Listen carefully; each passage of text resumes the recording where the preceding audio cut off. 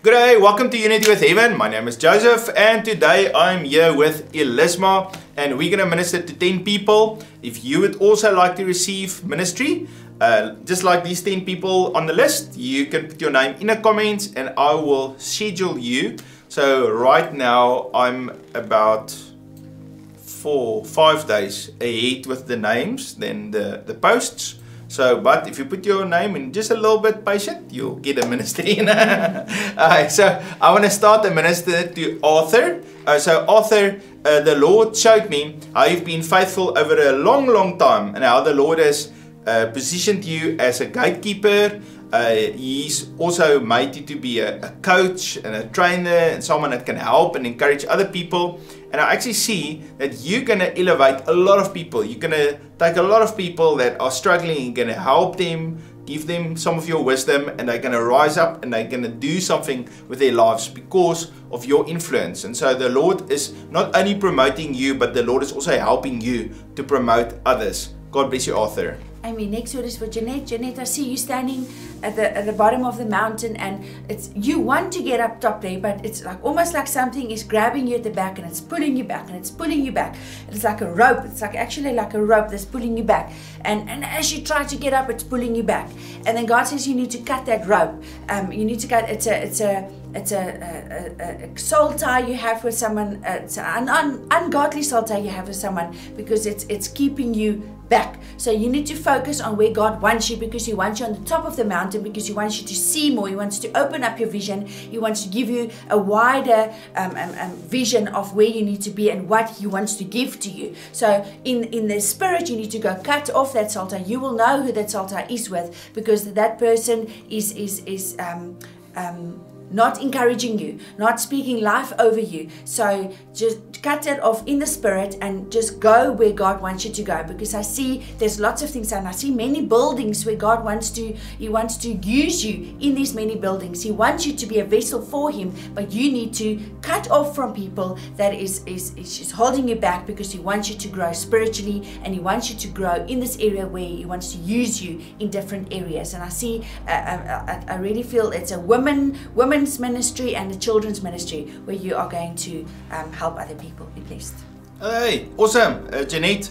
I have a lot of appreciation for you. So what happened in 2004, we had a massive hurricane that came to where we live, and there was no place for us to stay, and the police drove up and down the streets. Everybody got to vacate. So me and Claire locked the house, we put boards on all our windows, and then we got in a car and we started driving.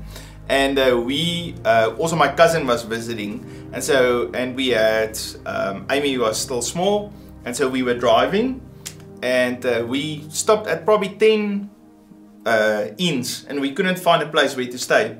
And I remembered that Jeanette, they were living in an area where Tallahassee is, and we phoned them just to say, do you know where we can go? And then they said, no, just come and stay by us. And so then the hurricane continued maybe 3 days or so, and so they were not prepared for us, and the shops was closed. We in a storm, and we just came there to their house, and then we were there in the house with Jeanette and then her husband, and they loved Star Trek, so we have to watch we watch Star Trek together. Yeah. Anyway, now I've never watched one episode of any Star Trek, so yeah, so that was interesting, but it's a fun memory. So awesome, Jeanette, thank you. Love and appreciate you. So the next word is for Lani. Lani, I see how you're always busy and you want to do something for God and you want to be faithful, but I see how the Lord kind of just stops you a little bit and says, I want you to come and worship and soak in my presence and enjoy to be with me. And I see how the Lord is making everything around you beautiful. And the Lord showed me that out of that presence and out of that beauty, there the fruitfulness and the strategies and the opportunities and the plans will flow out. And so the Lord says it's not going to flow out of you wanting to change the world and using your own strength to accomplish things, but it's going to come out of that place of staying by the throne of God, in His presence, worshiping, soaking in His presence. And I just see from that point the Lord launches you and He uses you. Okay. Lonnie, the Lord loves you very much. He appreciates all your effort. I just felt that the Lord said, just come into His rest. He's going to use you in a much more powerful way. God bless you. Amen. Next word is for Kerry. Kerry, I see you standing, and then there's a big eagle just flies over you, and you hear those sounds, and there's just so much that's going on in your life. And through this, God says He's going to strengthen you. He's going to give you the boldness of an eagle, with the way you minister, with the way you move, with the way you talk to people. He's going to really lift you up in this area where you're going to be fierce, and there's going to be really like strength. I feel that God is just going to strengthen you in this area where you do not have to be afraid, and where you can just move forward, because you're doing a really wonderful work for the Lord, and you're moving for the Lord, but there's sometimes doubts that come in, and God says it's time to let those doubts go, because He is your strength, and He is going to move you forward. So just let go, and let God just move mightily in your life. Be blessed. Hey, Kerry, you are very faithful to God, and He really has a big appreciation for your faithfulness, because that's why He gives you assignments, because you've been faithful with the other ones. All right, God bless you. So the next one is for Chris. All right, so Chris, the Lord shows me that you are a problem solver, and that the Lord has made you to practically look at things, and He's giving you wisdom. And where some people would just go and pray for hours and intercede, and the Lord will give them a vision, I just see how you go into a situation and you are led by the Spirit of God, and He gives you the solution and the wisdom, and you help people. And so the Lord says He is very pleased with you. And I see even in your own life how the Lord gives you practical solutions how to balance the budget. So I saw a budget. It was not balanced, meaning there's more expenses than there's income. And I felt that the Lord is going to give you a strategy how to either decrease the expenses or to increase the income, but to get that budget so it's in the green, and you can walk in a blessing of God, and you don't have that constant pressure of the finances. And then, just 1 second, I wrote, well, okay. Then the Lord talked to me about a healthy lifestyle. So I don't know if you are someone that do eat healthy and exercise a lot, but I really felt that the Lord wants you to work on that in your life. He wants you to be healthy. He wants you to be strong. He's giving you a long life, and He wants you to be there for your family also, and accomplish and fulfill the purpose He has for you. And in order to do it, it's important for you to eat healthy, drink enough water, sleep enough, and to exercise. And I just felt the Lord is encouraging in that area. And then I felt that the Lord is saying you need to speak God's word over your family, over your children, over your wife, over your mom and dad. Just declare God's word over them. The Lord is giving you a position as a spiritual leader, and so you have authority to speak over them. God bless you. I mean, next word is for Louise. Louise, I see you sitting with this big signage board in front of you, and there's so many things written on there. There's lies and rejection and depression and all of these things written on there. And then God just comes and He takes it, and He takes Jesus' blood and He wipes that sign clear, and it's white. It's just white. There's nothing on it. And that's what God wants to tell you today. He says it's time to start over. It's time to leave the past behind. It's time to take off all those labels that the enemy has placed on you, and it's time to stand in what God says over your life. And what God says over your life is you are His daughter, and that you are clean, washed, white as snow with Jesus' blood. So you need to walk in that place of repentance. You need to walk in that place of I am a child of God, and I'm clean, and I'm washed clean by the blood of Jesus. You need to dress, you need to clothe yourself with Jesus' blood. You need to clothe yourself with the mind of Christ, so that you can declare scriptures over you and declare what God says over your life, because it's good things, plans to prosper you, and so just be lifted up in the word of God. Go write scriptures down that is uplifting, that is encouraging, so that when the enemy comes with his lies, you can just wipe it off, and you can say, no, but God says this, but God says this, but God says this, because you were created for a beautiful life forward, and the enemy wants to destroy things in your life. And we break that down in the name of Jesus, because you are a strong woman, a godly woman, and that is what you will be from from today forward. In Jesus' name, I bless you. Hey, Luis, that was a fantastic word. Hey, awesome. All right, so Johnson Anderson. The Lord shows me the gifts and the talents that He has given to you in your life. And it's as if you haven't always been in an environment where that talents and gifts of yours could come to fruition. It's like you're in a dry place. And now the Lord is planting you in a very fertile environment. And I saw this black ground with the earthworms in there and the manure. And so it's smelly and it's not necessarily feels perfectly clean. But it's a place where you can thrive and you can grow and you can produce. And so I just felt that the Lord says, if you say, oh wow, the place where I am right now is probably not the most holiest of places and everything is not nicely in line. I felt that the Lord says, that's exactly where I wanted you. And that's where I want you to let your light shine. Now, you know, God says in the word that we shine our light in the midst of darkness. So we don't go where there's light and shine our light there. We go where there's darkness and we shine our light there. And so sometimes you're going to find yourself surrounded by people that are lost and they are in darkness, and the Lord is calling you there to shine your light. And that's the place where you're going to have boldness and you're going to flourish and you're going to be fruitful in the kingdom of God. God bless you. Amy, next word is for Tricky. Tricky, I see you putting on a shirt with buttons, and some of the buttons don't work properly. It's those push buttons. When you push it, it closes, but then it opens up again. And you're so worried about these buttons, and you know, you're so consumed about these buttons that you're not concentrating on what's really happening before you, because you have a shirt on and it's beautiful and it goes with the outfit. So God wants you to focus on the bigger picture. He wants you to focus on the bigger things and not the small things, because the small things takes your attention away from what God is doing,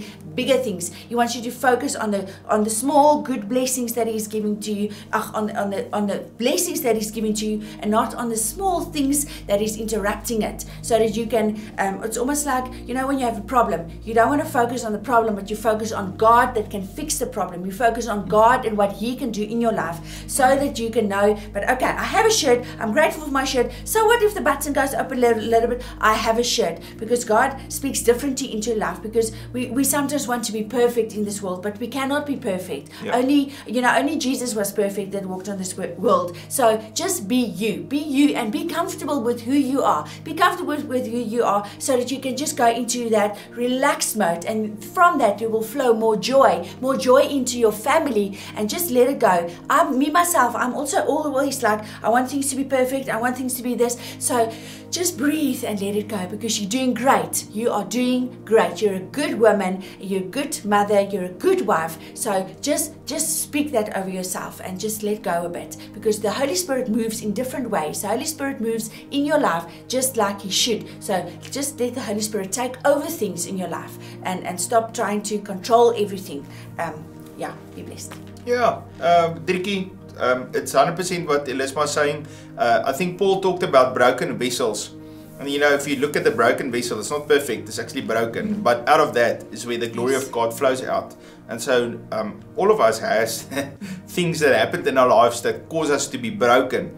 But the beauty of our life in Jesus is that in spite of the brokenness in our lives, we can still be used with Him. And that's why God is glorified, because God says, how on earth can someone that's so broken still causes so much glory to flow out of them? And that's why God uses us. Some of the most broken people are some of the most effective ministers in the kingdom of God, and then sometimes some of the perfect people don't always have success because they try to do things in their own strength. And so that's why we have to kind of rely on God. God bless you, Driekie. So John, the Lord has called you as a leader, and He is building your character.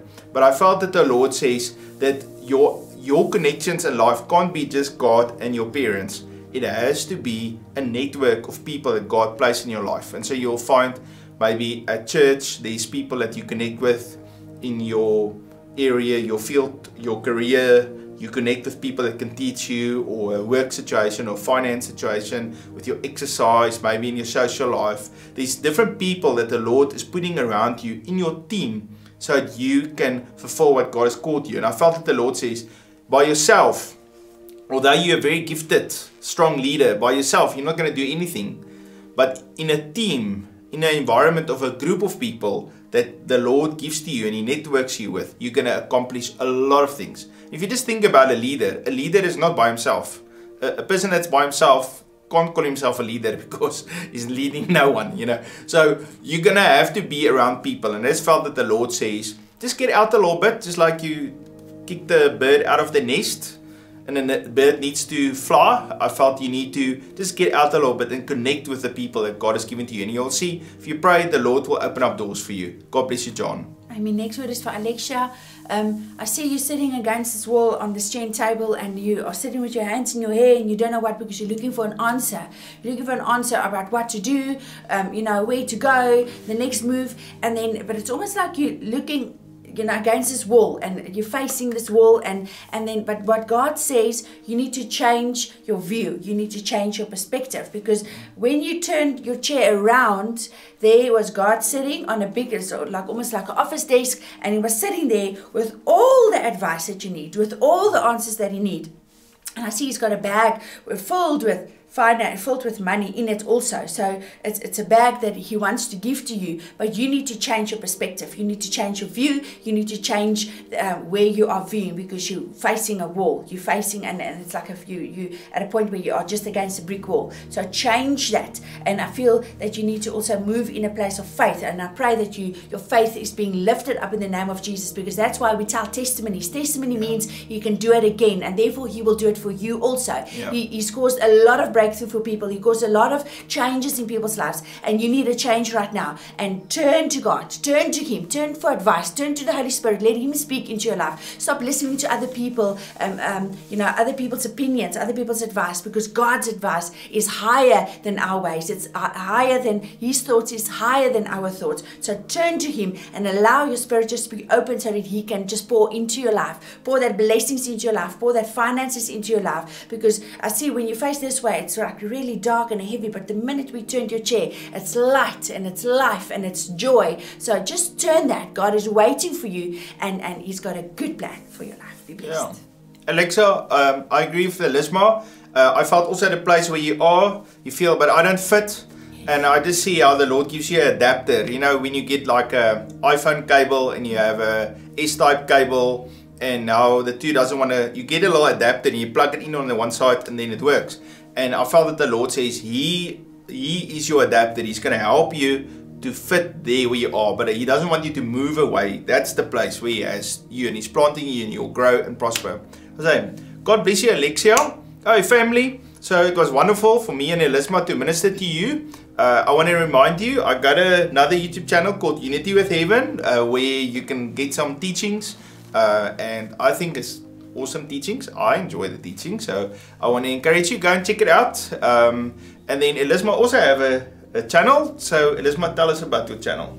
Thank you for, it's such a blessing to minister to you. So my channel is God First, GGK, for glorifying God's kingdom, where I do short videos, a little bit longer videos, where I do, you know, encourage people, I teach people, I love the Holy Spirit, I love the work of the Lord, I worship sometimes with flags, so that's what I do. So that is on YouTube, and I'm also on Facebook, on my personal account, Elisma van Rooyen, and on Facebook page, where I share things that is uplifting and building people, and just really teach the ways of the Lord. Yeah. Awesome. So I'm going to ask Elisma to just put in the comments, just go and post her links. So if you want to go and look at her channel or connect with her on Facebook, then you can do that. Alright, so family, we love and appreciate each one of you.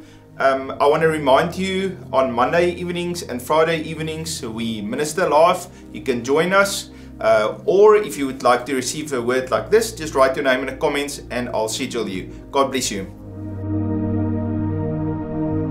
Thank you for joining Unity with Heaven. Remember to subscribe, like, comment and join our newsletter. If you want to support us, please click on the PayPal link. May God bless you abundantly. Remember, you are valuable, and we love and appreciate each one of you. If you enjoyed this content and you want to see more, please click here.